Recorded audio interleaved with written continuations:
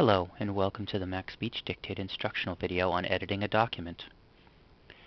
Dictate a sentence. I would like going to the market with you, period. I want to change the way that sentence reads. Let's change that from market to store. Select the word market, store.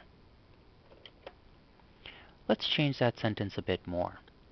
When using editing commands in MacSpeech Dictate, you will have much better results if you use a range of words instead of just a single word. Delete the words with through you. Now we add the words back to the sentence, but in a different spot. Insert before the words to through store, with you. You have now edited a document completely by voice. Please view our other instructional videos about how to use MacSpeech Dictate. Thanks for watching.